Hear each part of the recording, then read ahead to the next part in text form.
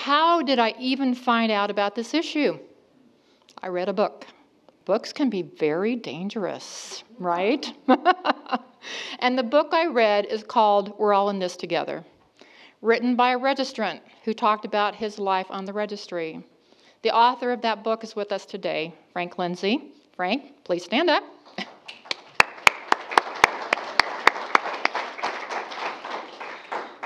And when I read that book, I could not believe that in our country, we are treating any citizen the way we treated Frank. And what I've learned since then is our people treated even worse than Frank. And so that outrage that I felt, I just decided I have to do something about it. So let me tell you a little bit about California in case you don't know about us. We have over 93,000 registrants, okay? In one county alone, Los Angeles County, we have over 11,000 registrants in that county alone. That's more than most states. I think I heard New Mexico has 3,000. We have 11,000 plus in LA County alone. That's how big our problem is. And our state legislature, compounded by the county governments and the city governments, just cannot get their fill of passing more and more laws that prohibit what anybody on the registry does. And I mean anybody. We don't have tiers, okay? So if you are a public peer, you're being treated the same as Phil Garrido and John Gardner.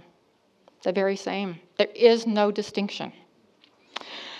Okay. So, and by the way, when I talk about California RSOL to the public, I have changed my language. I don't say sex offender, I do say registrant. I'm still looking for a better term, Norm, if you have one, let me know.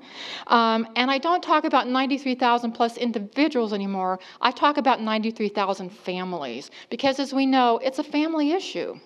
I mean, so many of you in this room today are members of a family in which a registrant lives.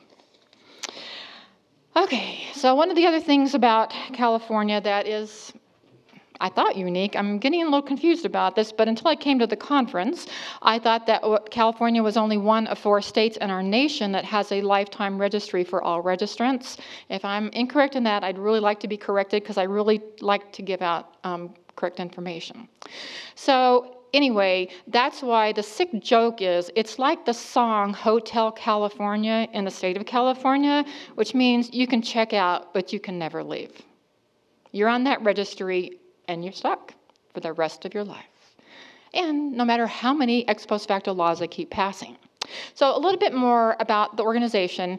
Maybe because I'm a lawyer, maybe just because I am who I am, I decided we needed some infrastructure, because when I agreed to be a state organizer, the only thing California RSOL had to its name was a Facebook page. And I'm not even a Facebook person. I was like, well, what am I going to do? So about 1 year ago, we incorporated in the state of California. The next month, we applied for tax-exempt status with the IRS and with the state. So what we did is we created some legal infrastructure. So September, we incorporated. October, we applied for tax-exempt status, and we had our first public meeting. Oh my gosh, how crazy is that? So anyway, it's like, well, what is a public meeting for registrants or RSO? I didn't know. So we thought, okay, let's be brave. Let's send out 1,000 letters. And that's what we did. We found a location. And by the way, the first location we chose was a church in LA known for civil rights. We chose that Presbyterian church on purpose. I'm a former Presbyterian. I didn't become former because of this, but anyway. The fact is that church told us about 2.5 weeks before our event, we couldn't have it there. They'd already cashed our check, my personal check. I'd already signed a contract, everything. And they made some excuses to begin with. And then finally they admitted it. We can't have sex offenders coming to our church. And I was so disappointed, and not to mention in a panic, because we'd sent out 1,000 letters to people. We didn't have any other contact information for them. So I cried. I actually cried on the phone when the church called me. And I said, gosh, you've got to make it better. And they said, well, what if we give you the money for your postage? what if we do this? What if we do that? So they did their best. They gave us money for the postage. They gave us some other money, and they actually threw in an extra $100. But still, we were like, oh my gosh, where do we have our meeting? And we thought, ACLU. ACLU. Maybe they care about us, maybe they don't, but they have a meeting place. So LA actually, in ACLU in LA, has a whole building. And so we contacted them, and they said, yes, for the mere sum of $450 treasure, $450 you can meet here. We were in a panic. So we said yes. And I paid $450 to meet there. In addition to the original postage and all that other stuff. So you're getting a theme here. If you're planning to have a state organization, you need some resources to begin with, okay? And when I make a commitment, I'm all in.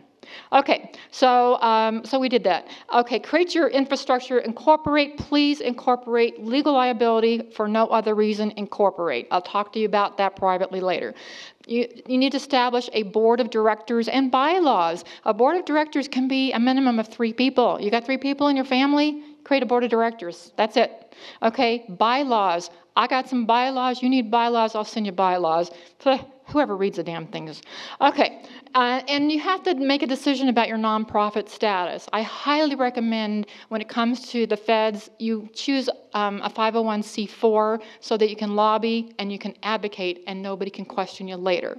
If you choose a 501c3, your lobbying and advocacy is very limited and they can take away your nonprofit status if you cross the line. More about that some other time over a glass of wine. Okay. So legal infrastructure is really important. Next, we created physical infrastructure. We have the greatest number of registrants in one county, Los Angeles. I don't live in LA. I don't want to live in LA. Nobody else in the movement to begin with lived in LA. So we went and got a mailbox, not a post office box, we got a mailbox. The reason that's important is the mailbox would transfer mail to me at my home. Okay, but everybody thinks the organization's in LA. So I love it. You know, they're 3 hours away from me. So anyway, it's really a good idea. Okay, next, a website. You need a website. You may not need a Facebook page, but you need a website. Oh, by the way, National RSOL sprung that on me after I said yes to being state organizer. I go, wait a minute, I have a law degree. I can use my email, but I don't know how to put together a website. But guess what? Mike, are you in the room, Mike? I think I just saw him leaving. But anyway, Mike, who now does National RSOL, at that point was offering his services for free to establish a website. And guess what? Lots of kids know how to do that. My kids probably could have done it, but they weren't busy. So anyway, so create a website. And even if you have to have a basic website like we did to begin with, I called it a Dick and Jane website, it's a good place to start. You have a presence. If somebody wants to find out about it, before you know it, boom, there at least you have some basic information. The other thing that I recommend highly is get an unlimited cell phone plan, okay? Unlimited minutes, because you're gonna exceed them no matter what. Just go ahead, bite the bullet, get unlimited minutes if you don't already have them, because I know when we had the state organization panel, all 3 of us, we have phone calls that last at least an hour.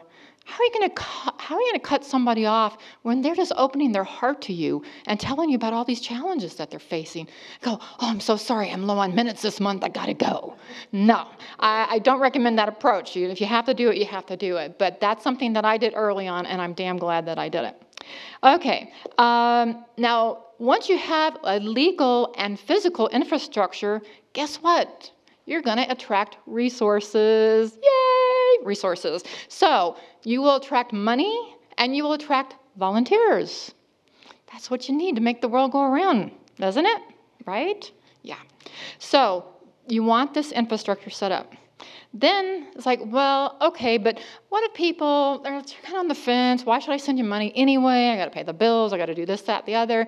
We came up with something, please borrow this, anybody, a $10 challenge. So I heard Larry Neely, a $20 challenge on the national level, and he's saying about, was it 10% of the national registry, and if everybody on that would give them $20, forget about that. In California, I want $10 for every single registrant. Now just do a little math. We got 93,000 registrants times 10, it's almost $1 million. If I had that just once, I'd be set for a really long time. And you know what? The registrant, him or herself, doesn't have to provide the $10. You can. as a family member, right? Anybody can. The neighbor can. You just believe in the cause. Send $10. Send $100 if you want to support 10 registrants. That's one thing we've done, and it's had some success. The biggest and best thing was putting our donate button, right, on our website. So that was after we upgraded our website. And what I did is I put out a call at one of our LA meetings. We got a Dick and Jane website. We need to grow up. And sure enough, there was a mom in the audience who said, I got a smoking hot computer. I can do that for you. Cool. For free. Double cool. So we now have a smoking hot website where we can put photos and video and all the stuff that you really need for a real website. Plus, of course, our PayPal donate button. So we've raised money that way as well. And by that way, I'm a little old-fashioned. I do send thank you notes. They send me $10, they send me $20, they send me $1,000, they get a thank you note. Nicer cardstock if it's $1,000, let me tell you. Okay. So we came up really with 3 buzzwords, with 3 basic missions for the organization, which I invite you to consider. Here they are: educate, legislate, and litigate. Not necessarily in that order. The order is up to you. That's kind of the order we're doing things, but, it's up for grabs. So educate, legislate, and litigate. So who do you need to educate? Everybody, practically. Well, the first person I started with was myself. I didn't know all the things I need to know. I still don't know all the things I need to know, which is one reason I come to this conference. So I also have not been a student of history in the past. I guess I had some bad history teachers or something. I'll blame it on them. Not that I wasn't interested, of course. But anyway, now I am more interested. And, it's important to know that societies many times seem to have a scapegoat, right? So you think about, Nazi Germany, it was the Jews. You think about our country, the McCarthy era. You think about our country, people of Japanese American descent.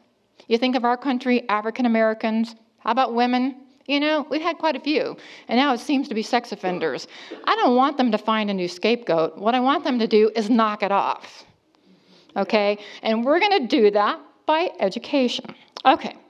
Registrants and families need to be educated as well. Again, in California, we have all these laws popping up all the time.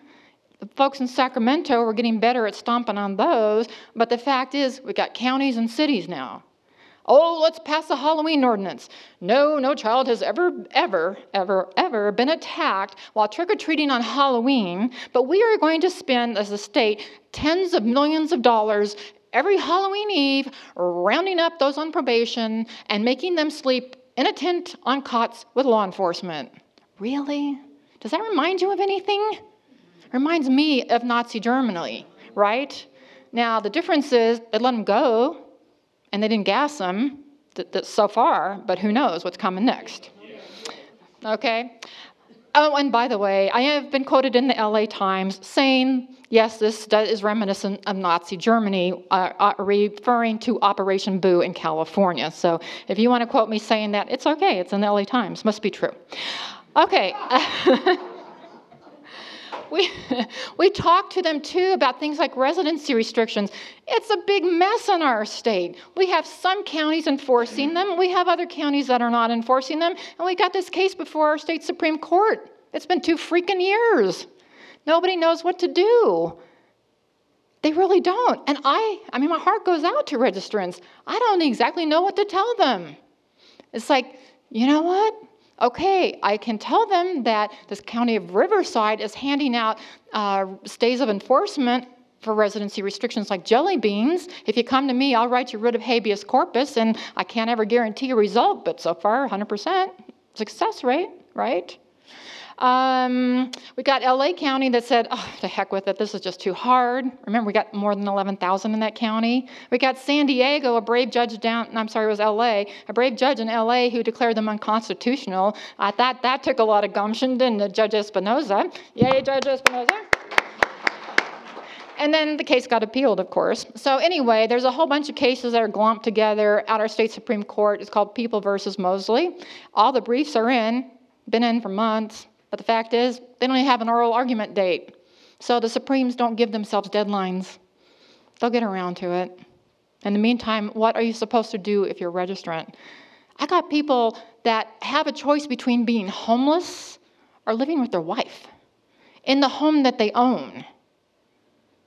Is this the United States of America? Yeah. Okay, alrighty. So we talk about issues. We also correspond through these monthly meetings. Again, because we have so many registrants in LA County, every other month we're in LA back at the ACLU building. After begging and pleading, they've reduced the rent from $450 to $325 a month. Very nice of them, right?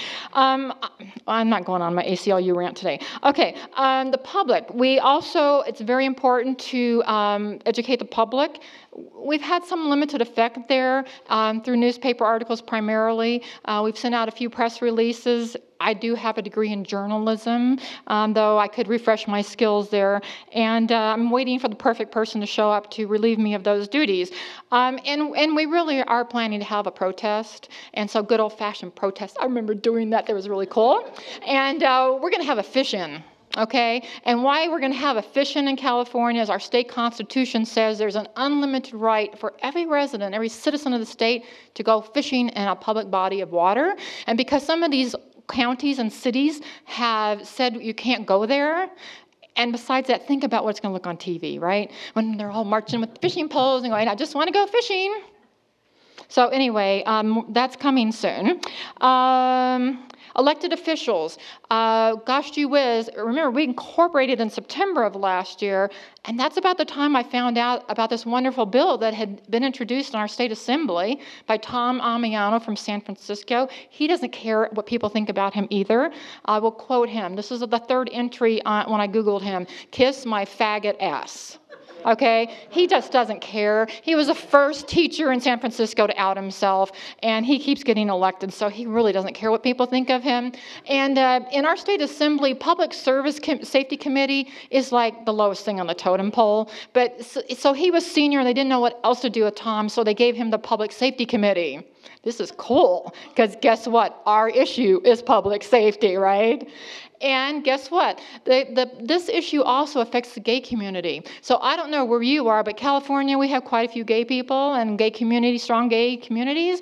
And guess what? They care about this issue because a lot of them are ending up on the registry because society does not condone some of their behavior. So anyway, we ended up going to Sacramento. So we got incorporated in September. I was in Sacramento in September, October, November, December.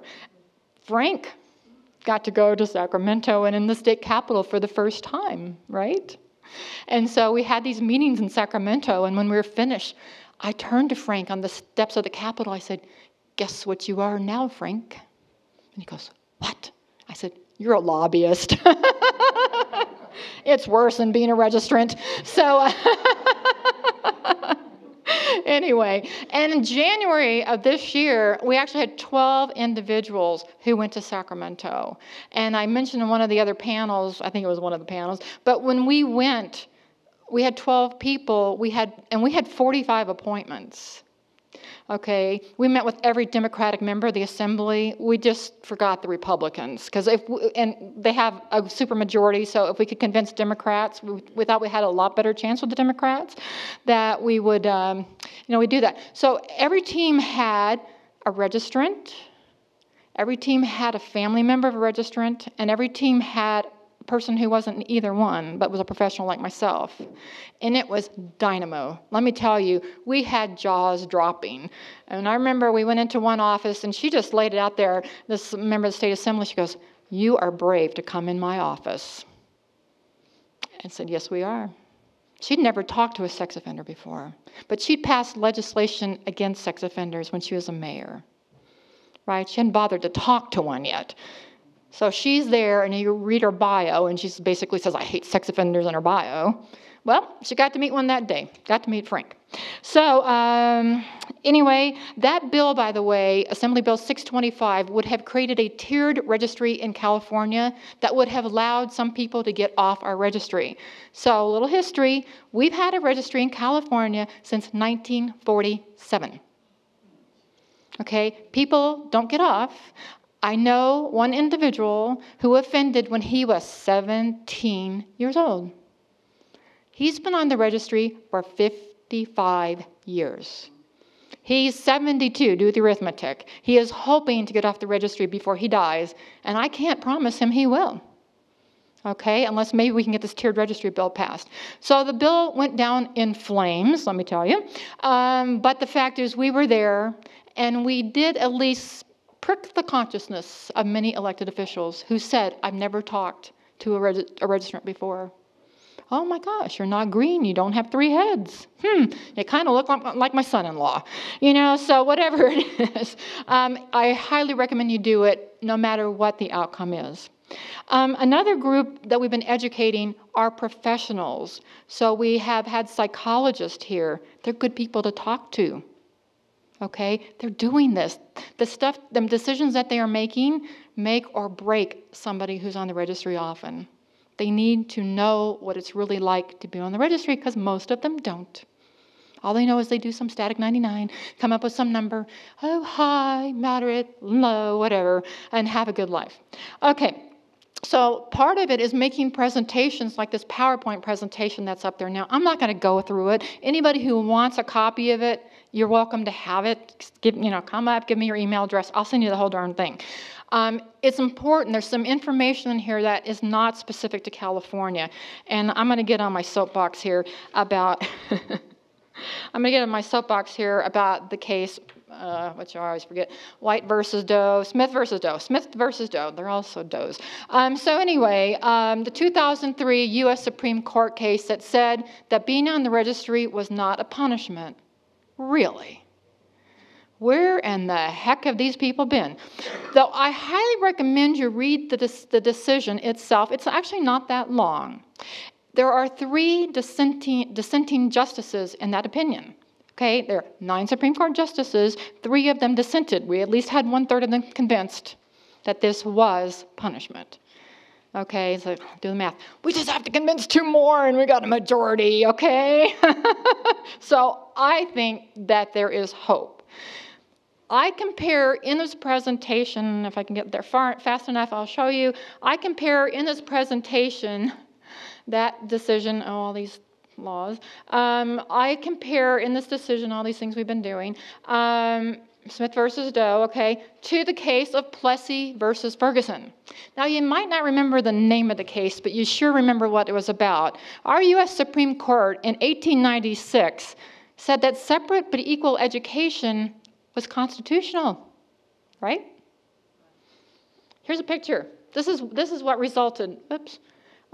Where's the darn photo? There's a nice photo there. Well, there was anyway, of American children who happened to be African American trying to enter an all-white school, and you got the National Guard there preventing them from doing it. Okay, and George Wallace too. So Plessy versus Ferguson, 1896. Guess what changed its mind? Brown versus Board of Education in 1954. That was 58 years later. And Norm, I don't know if I have less patience than you, or I'm more optimistic, or I'm just, Pollyanna, whatever it is. I'll just put it this way. I am not that damn patient.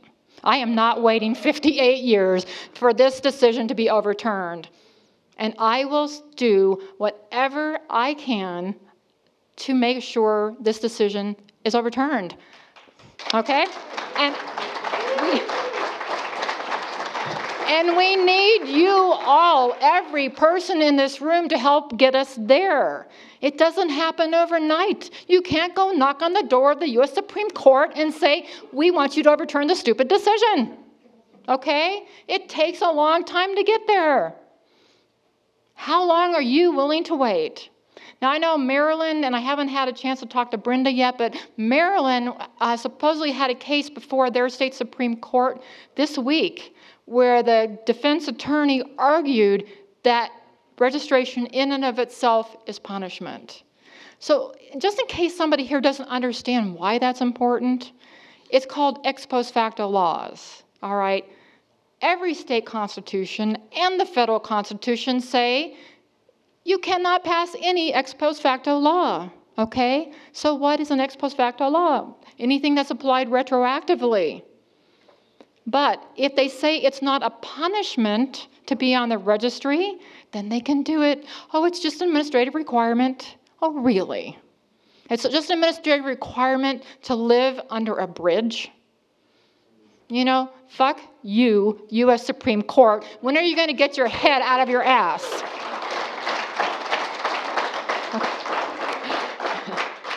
I forgot to warn you, I'm Italian, and I served in the Navy. So, anybody here offended by four-letter words?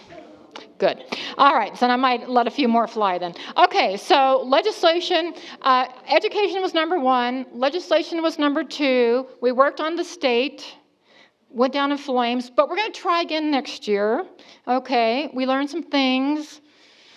I didn't do state legislation before. It's different. It's ickier in some respects. Like, people know each other. But anyway, and the staffers are even younger. It's amazing. So anyway, then we are dealing with the counties and the cities. And so we have all these presence restrictions. So in El Dorado County, which is in northern California, and they unanimously passed a library ban anyway. I may talk about rectal cranial inversion. Yeah?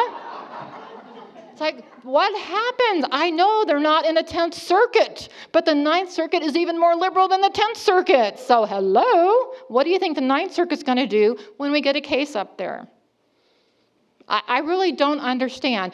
I believe in fairness. I'm a lawyer and I believe in fairness. In fact, I don't even like to sue people. If I can settle a case, I'd much rather settle a case. Okay? I don't want to take it to trial. I don't want to sit in front of a judge even. Let's just be civilized people. Let's reach an accord. And so I go to these city council meetings. I send them letters. I tell them, your ordinance is unconstitutional for the following 14 reasons. Okay. Oh, and by the way, Orange County is just precious because the district attorney in Orange County has his foot on the fannies of every city in Orange County. He's trying to get every city in Orange County to pass one of these ordinances. Really? So that no registrant can ever find peace and quiet and enjoy nature. Okay? You know, Orange County has a lot of beaches, but registrants can't go to them. You can't go to the pier and go fishing. You can't go to the park and go for a hike. You can't take your family for a picnic. And God forbid that your company you work for has a picnic at a park because you got to be sick that day. Or fear arrest. And so in Orange County, they said, oh, well, you can apply for a permit. Registrant, you can come apply for a permit. Now, you have to tell us the day, the time, exact location you're going to be. You can apply for a permit. 17 people have applied for a permit in Orange County. 16 of them have been denied. Okay? The only one that was granted, let's see, turns out was the son of a friend of the sheriff, who's the one that grants the permits. Okay? Thank you, LA Times, for outing him on that one. Oh, actually, it's a woman sheriff, outing her on that one. I thought better of women. I truly did. So that's what we're dealing with in California. Okay, so we're getting to the point, and again, this is a fairness issue. If the Orange County DA is not going to tell the city of Santa Ana that a public library ban is unconstitutional, I'm going to go tell him. I'm going to tell him in a letter. I'm going to come and testify. All right? Oh, and I just have to explain the city council meeting because it was just epic. So, however many people of us testified that night. And then the last person to testify about their ordinance was the Orange County DA. Okay? And so he said his usual nonsense. He gets up there, blah, blah, blah, blah, and doesn't say anything except, oh my God, fear, fear, fear. A child was attacked in this library. Oh, by the way, the person that attacked the child was not on the registry. Right? Duh. So anyway, the DA gets up there, and a member of that city council thought the Mayor Pro Tem Alvarez, would basically throw a softball question to the DA and ask the DA, what's the true recidivism rate? We know those people lied. We told them 5.3% because that's what it is. 5.3% according to the U.S. Department of Justice. So contrary to whatever speaker said, we don't have studies. We got studies up the gazoo, okay? We have the U.S. Department of Justice in a study, it's a 10-year study, 2003, that said overall the recidivism rate, we're talking about reoffending for a sex offense, not because they got violated on parole or for a DUI. That's really important, okay? For a sex-related offense is 5.3%. And guess what? If they were a child molester, using their terminology, not mine, it's 3.2%. So where is all this misinformation coming from? Okay, so anyway, back to the story. Santa Ana City Council, the DA is there. They're asking, what's the true recidivism rate, Mr. DA, fluttering her eyelashes? And he said, I don't know. And I thought, that bastard is either a liar or he's stupid or both. And so this is the real irony of the situation. His office gave that city council that report that I quoted from, and they had incorporated the entire report, because it's over 100 pages, the entire report into their ordinance. And yet none of the bastards had read it. Nobody had read it. Even the DA had not read it. This was the 12th city in Orange County to pass one of these fucking ordinances, and he had not read the fucking report. Really? I wanted to sue him for malpractice on the spot. This is a lawyer. You got to know your facts. You know, when you go out and speak in public, I don't know how much money they're paying that man, but it's way too much. If it's over minimum wage, it's way too much. So I'll calm down just a minute. Okay, so what I found out about litigation is to be patient. I'm fair. I gave them notice, you know, and then it's like I gave them this information. They didn't use it. They're on notice. This is the accurate information. They don't use it to their peril. So what's happening in California now is we put together a litigation team, and let me tell you, it is a crack litigation team. I'm there as a cheerleader. I'm not a civil rights lawyer. I have won a $2 billion case, okay? It was contract law. This has nothing to do with civil rights. So anyway, but the fact is that we got some crackerjack civil rights attorneys, and all we're doing right now is we're aiming. What is our target?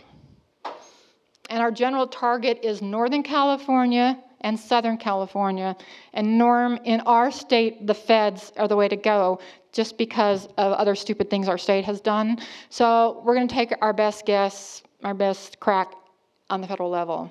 And the other thing is, in federal court, you can actually consolidate cases, and so we're going to be able to use resources more efficiently. So when we have an expert witness, we're going to have that expert witness once. I'm throwing this information out. If some of it's sticky to you, it'll stick. If it doesn't, don't worry. Send me an email. I'll do my best to repeat it. So we have plaintiffs. You have to have plaintiffs that have something called standing. Okay, so you have to have somebody who's on the registry, if it's going to be a civil rights case, who's willing to stick their necks out. I have one in Southern California. Let me explain what a monster this man is. He's just a monster. Okay, he served in the military for 16 years. He became a hairdresser. Whatever. Okay. He became a hairdresser. He was in a salon one night with an adult patron. And who knows what really happened. She said something, he said something else. The worst charge that was made that he inappropriately touched her. I know we're not talking about intercourse. We're not, just he inappropriately touched her. I don't know if it happened or if it didn't happen. This man, he's been on the registry now for 12 years. When he was on the registry for only 11 years, and it's a misdemeanor. His crime is a misdemeanor, okay? In our state, if you have been convicted of one or pled guilty to one felony sex offense, you are not eligible ever to be considered to get off the registry. And most of the crimes, sex offense crimes in our state are felonies. So, but anyway, this inappropriate touching, again, of an adult patron in a beauty salon, he was eligible after only 10 years to apply for something called a certificate of rehabilitation. So he did. I wasn't his lawyer. Who knows what would happen. But he lived in Orange County. He had to apply in Orange County. Orange County, remember the dumb DA from Orange County? Okay, that same county. So he applied, and he had to go to state court in Orange County. He applied for a certificate of rehabilitation, which in and of itself would not get him automatically off, but it was the next step to get him off. The judge denied him. And the only reason the judge gave for denying him was one time he didn't renew his driver's license on time. No, I wish I were. This man has no felonies on his record. Hey, Norm, you'd even like this guy for a client. No felonies on his record. He's a clear record, right? I got his life scan report. Yeah, and the judge denied him. And the judge said, oh, don't worry, you can come back in 2 years. So when he comes back, he'll have been on the registry for 13 years. Okay? He is willing to be a plaintiff in a lawsuit. I'm not saying he's going to be a plaintiff, but he's willing to be. And we're busy identifying who in our state is willing to be a plaintiff, and then we're going to be very strategic in who we choose. Okay, when you do litigation, let me suggest you've got to find plaintiffs, you've got to find attorneys, and you have to find expert witnesses. It's a whole thing. It's not just one. Just think, oh, I have an attorney who will file a lawsuit, so what? You gotta follow through on the lawsuit. I don't think any city is going to voluntarily, the city of Albuquerque surely did not do that, write you a check. The city of Albuquerque took the library ban all the way to the 10th Circuit Court of Appeals. That's a lot of time and a lot of money. I don't know who the plaintiff is. It's Doe versus City of Albuquerque.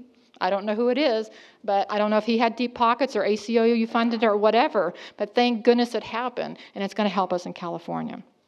Okay, so in conclusion, I don't know how much time I have. I do want to answer questions, by the way. And I also want to bring up my California team. So I want you to know there are 6 of us here from California. So if you guys and women would please come up. Come on up. If you don't want to come up on the stage, at least come up here and be counted. So Linda, Jill, Frank, and Kathleen. So I would, and there's one other, are you Kevin? Kevin, please come up, Kevin. We've adopted Kevin.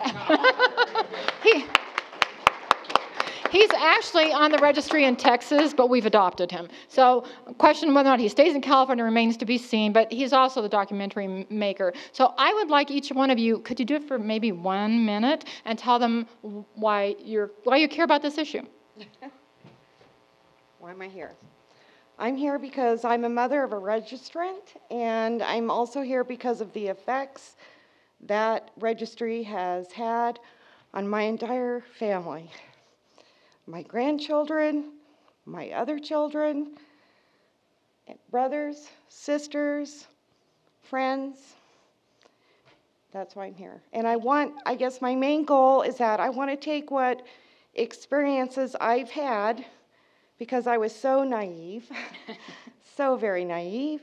I want to be able to take those and help other families learn and cope with what has happened to them. Thank you.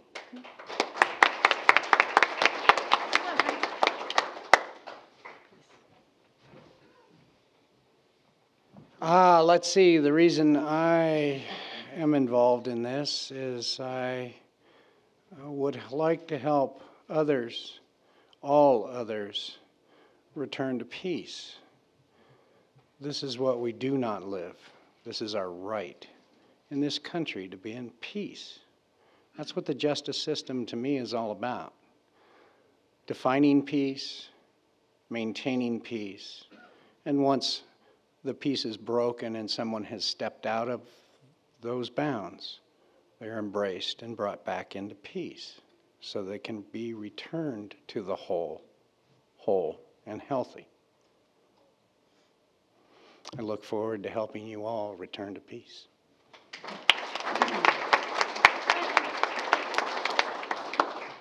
My name's Linda, and my son is on the California Sex Offender Registry. And I lived in the closet for 10 years, comfy closet, professional closet, well-paid closet. And about 4 months ago, I finally came out of the closet and I went to a meeting, my first city council meeting in Lake Forest, California. And I saw a lady there who got up and took the microphone and kicked the ass of everybody on the committee. And being there was like being next to a Bic lighter when the flame goes up. It was like, whew. And 4 months later, I have quit my job, and I am devoting my time to this cause. And I am here because every time I connect with people who are involved, even peripherally, on this cause, I feel stronger, I feel better, and I'm more positive about my son having a future, damn it.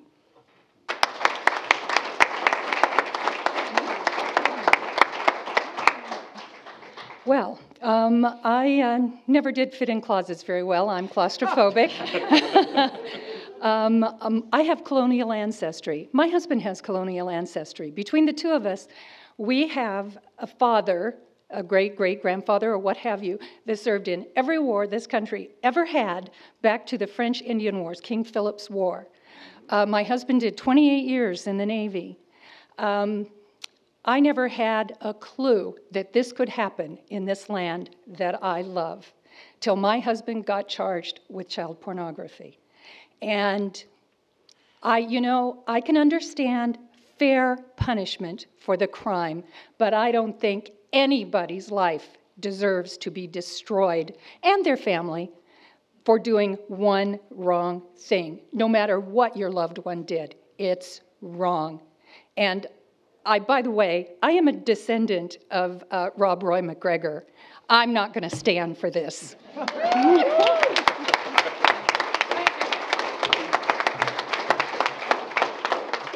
I've been registered in Texas since 2000, and I just got tired of trying to be normal. I spent years just trying to pretend that thing wasn't there and just to try to, have a good, successful career in television for a while. And,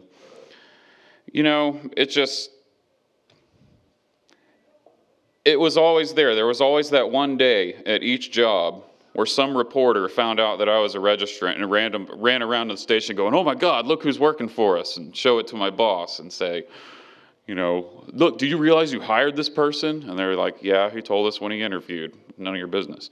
So I had some good bosses, but anyway, I just got tired of, from 2000 to 2011, it was always just this thing that I tried to forget about most of the time. And I decided to just make it my entire life, basically, to try to, I just remember how much loneliness and feeling like I was the only person in the world dealing with this. That was the feeling I had for 10 years, and I just don't want other people to feel that way anymore. So that's it.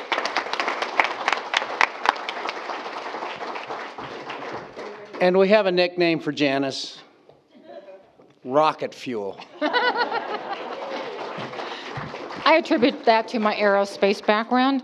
But anyway, I'm going to stay here for questions and answers. I think we actually have at least 20 minutes. But before I do, I want everybody to know this. California is offering to host next year's conference. It's not our decision to make, but we've offered. Yes, sir. In your talk, you mentioned... Oh, can you wait just a moment, please? Sure. Yeah, they got to get the microphone to you. Make it in Lancaster. Oh, we're going to... Oh, wait. I want to answer Norm's question or remark. So in the Lancaster ordinance, he's probably not going to say anything else. In the Lancaster ordinance, they do have an exception, which is if you want to go to a park for religious purposes, that you can go. So if they pass that ordinance, we're going to have a religious revival. My husband's a minister. Go.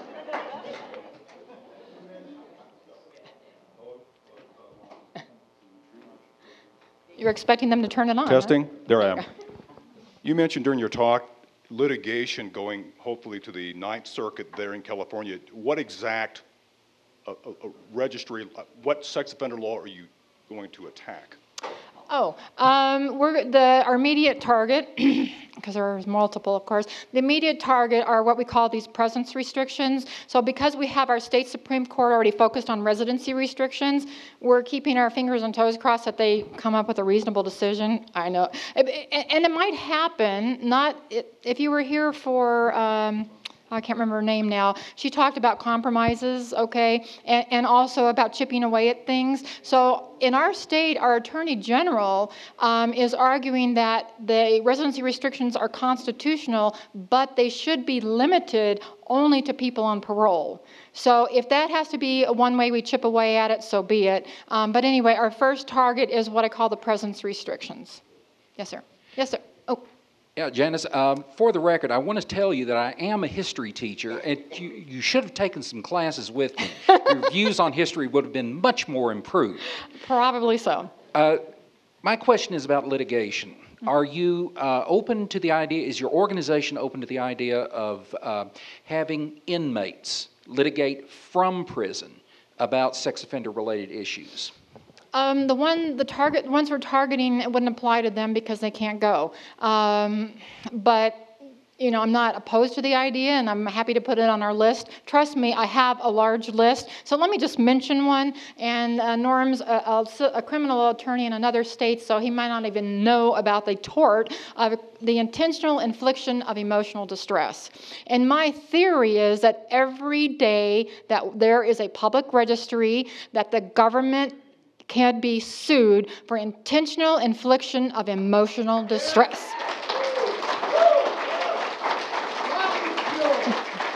Sounds like a class action suit to me. And let me just give you a little anecdote about our state and its public registry. It's inaccurate. It's incomplete. Oh, I'm sure you're shocked that government would not do things quite right. And so I am on a personal crusade. Any registrant in the state of California who's on the public registry, if he asks and gives me a life scan report, I will send a letter to our Department of Justice and request that the corrections be made. The biggest things missing is if your crime is probably your offense more than 3 years old, the year of your offense and the year of your release is missing. Now, why do you think that might be important? We've had a registry since 1947. There's a man who's been on the registry for 55 years. Now, do you think if somebody looks at the registry and there's your current photo and it just says you've done X, Y, or Z, that they might think you did it yesterday? Absolutely. Dirty old man. There you go. So the fact is that that's very important information. It's important for employment, it's important for housing, and it's important for vigilante violence. So let me tell you another thing about Frank Lindsay. Frank is a registrant. His name and home address were on the registry. They still are, actually. And the years of his release and year of his offense were not there. Frank's offense was more than 30 years ago. One offense, okay? A man he did not know broke into his house and waited for Frank to come home. And he had 2 hammers in his hand. They were Frank's hammers. And when Frank walked into his own house, the man said, "I'm going to kill you. I'm going to get this right this time. You sick motherfucker." Okay? And then he tried. And the man was younger than Frank and a lot bigger than Frank. But Frank's nimble and he's fast. He had to escape from his own house to escape being murdered. He was harmed, but he wasn't murdered. That was the second registrant that day that man tried to attack. And he really screwed up because then he went and held up a convenience store and they have cameras. And that's how he got caught. With a machete, right, Frank? Yeah, that's how he got caught. That man is now behind bars for 13 plus years. And when our district attorney, when our DA went to charge the man, he refused because Frank asked repeatedly to state that the reason he was chosen for the attack is because he's on the registry. And the DA refused to do it. So we know that the incidents of vigilante violence are so underreported. And that's why it is so important to get the public registry corrected, and for God's sakes, let's unplug the damn thing. Okay? I mean, I'm ready to sue the state for negligence. And I'll tell you why. I talked to the woman in our Attorney General's office who's in charge of sex crimes. I'm not going to mention her by name. I don't want to be guilty of defamation. So anyway, this is what she told me. Yep, we know there's all kinds of mistakes on the registry. Yep, we're working on it. How long will it take? About 7 years. I'm not a patient person. I'm not waiting 7 years to sue her and that agency. And she has half a heart. She's done some decent things, but this is awful. It is intentional infliction of emotional distress. Okay, so in conclusion, I think I said that before. Another question. I know I'm between you guys and dinner, so, or at least a drink. I just got an email from one of our members, and her daughter she's just been informed her daughter has not been accepted for Head Start, which is a federal program. Has anybody else had any problems? I mean, it's a small community, and I know it's based on income. Their income is very low, and she said there are others who have jobs with more income. I say it's discrimination. Any recommendations? And she's in California? Dakotas, North Dakota. Okay, well, I don't know about the Dakotas, but I will tell you in California, they list all registrants under Penal Code 290. That is the requirement to register. I hate that statute. I just hate it, except for Penal Code Section 290.46 LL.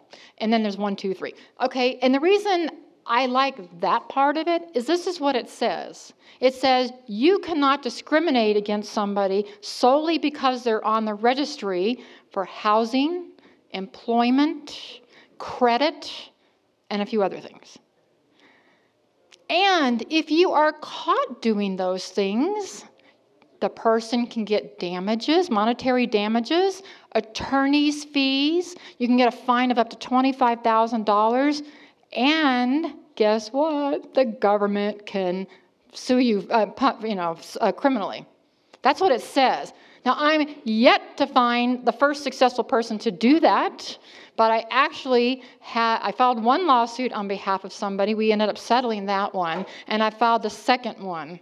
We haven't filed a lawsuit. We drafted one and sent it to a very large investment company that said her husband's incarcerated and said, we're freezing all of your accounts because your husband's incarcerated.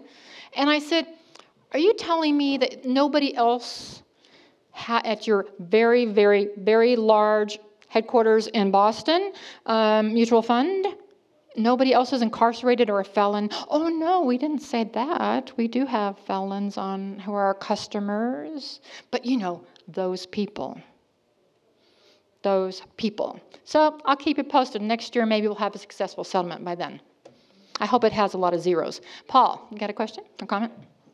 Yes, I wonder if you could, I'm interested in this period of time where you decided that you would run California RSOL and have the first meeting. How did you get people involved? You said you sent out 1,000 invitations to whom? Oh, thank you. That's a good question. Frank and I was mainly involved with us that time. And Jill helped too. So we had 4 people that basically, we did the old-fashioned way, stuffing envelopes, writing this letter. I wrote the letter. I signed every single letter. Some of them I even put happy faces and hearts on by hand. And just that human touch, I wanted them to know it wasn't a computer. And we got the names and addresses off our registry. We did. You sent them to people on the registry. Did you send it specifically to the name of the person who was on the registry? Yes. And what we did, we chose, somebody can manipulate the database for us, and he drew concentric circles and we said we want to send 1,000. He picked the 1,000. He said we're the closest. And how many people came to the meeting? 55, I think. 55. So it wasn't an overwhelming turnout, but I will tell you this. I think at that meeting, we raised about $400. So when we have our meetings, we pass the hat. Okay, and whatever people want to put in there, again, $10 challenge, blah, blah, blah. This is how much all the expenses are for this meeting. We pass the hat. And sometimes we break even and sometimes we don't. And in the letter, did you say specifically it was to help get rid of the registry?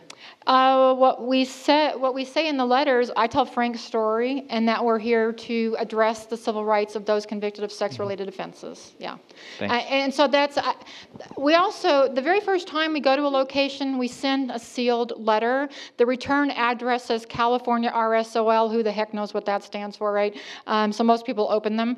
Not everybody, of course, but most people do. One of the things we've learned, too, by doing these mailings, and we have another nonprofit that does it. I mean, that's what they do for a living. We don't know how to do this. They have bulk mailing. After the first time we did it, every stamp. Oh God, it took us 8 hours. I mean, it was just crazy. So anyway, it's like, yeah, I got to use the brain, not the brawn here now. And so now we did it. One of the things that we found out was that little nonprofit, even smaller than us, they could tell us if somebody moved and what their new address is. Our state government's not smart enough to figure it out. They've got the old address on the registry, right? And I've told the people at California DOJ about this. I said, you might just want to try this method. They go, oh, no, that's too hard. Really? We can do it, but they can't do it? Huh? I told them once. I believe in fairness. I really do. I believe in giving people information once, and if they don't get it once, oh well, they're on notice, and that's why I try to put it in writing too. I'm thinking ahead about the court case and say, court, this is what we did. And by the way, city councils these days are wonderful. And the city councils, because they now videotape their meetings, and I'll tell you why it's really important. So Norm, you brought up this point about qualified immunity, right? Qualified, unqualified, whatever it is. In other words, they can say whatever the fuck they want to say in their meetings. So we went to a meeting. The DA was at that meeting. Samantha Runyon was there. Do you know who Erin Runyon is? Little girl, kidnapped from her front yard, raped, murdered. Why can't they tell that he's a murderer, right? Oh no, he's a sex offender. So anyway, I mean, they brought everybody out, and there were about 7 of us there, I think, from the organization, and a few people we met that night even for the first time. And the last person to testify, the DA didn't think it was important enough to show up himself, so he sent his number 2 henchman, who happens to be a henchwoman. This woman, I just couldn't believe it. She looked like a hooker. I was like, who is that woman? When she walked in, she goes prancing up to the podium. I was like, oh, shit. So anyway, sorry about that. I've just never seen an attorney dress that way, in public anyway. So, so she gets up there, and she verbally attacks one of our members. And she says, Jeff, I'll just call him by his first name, Jeff, he lied to you, City Council. Jeff told you he's on the registry because of child pornography. That's not true. I've seen his record. This is her, not me. And he says, in his record, and she said, in his record, there are photos of him having sex with boys, young boys. This is what she said in a public meeting. I was horrified. I thought, oh my God, I've been misled, right? I'm not about to spill the beans or show anything that night, trust me. But the next morning, I'm on the phone with the public defender going, what the heck? It was absolutely false. It was a big fucking lie, and she knew it. There were no photos of Jeff having sex with little boys because he never had sex with little boys, okay? And yet, she could say that in a public meeting, and she cannot be sued for saying that. That, she can? And legislative immunity only applies to the board members. A public person, there may be... On her behalf? She's there as an invitee of that meeting. We need to talk. We need to talk. Right, but I would sue her even if they wanted on immunity.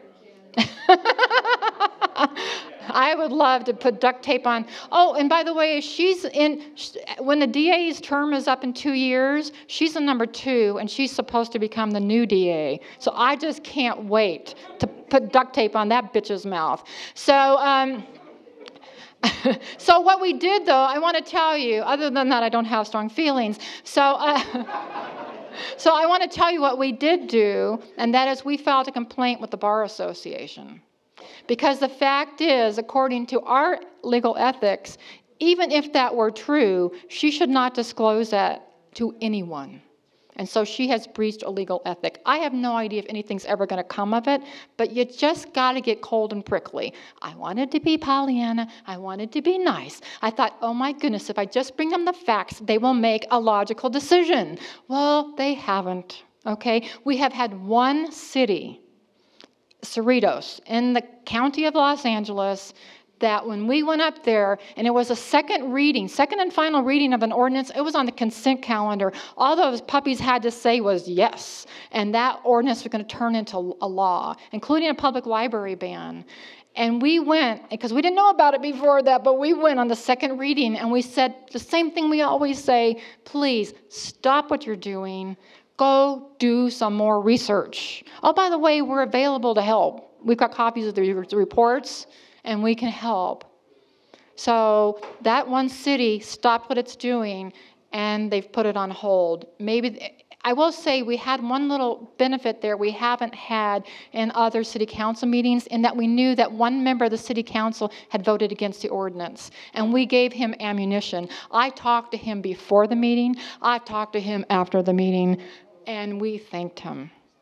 And that needs to happen too. When any elected official, no matter what level, does what you ask them to do, you need to thank them. And you need to prop them up so that their colleagues don't do whatever to them, hang them, lynch them, whatever.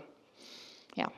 Okay, so are we about running out of time? Yeah, I think so. Okay, so in conclusion, wait a minute.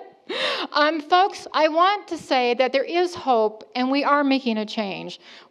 What we're doing is we're getting to the tipping point. So if you haven't already read Malcolm Gladwell's book, The Tipping Point, please do. Or maybe you're just familiar with the term.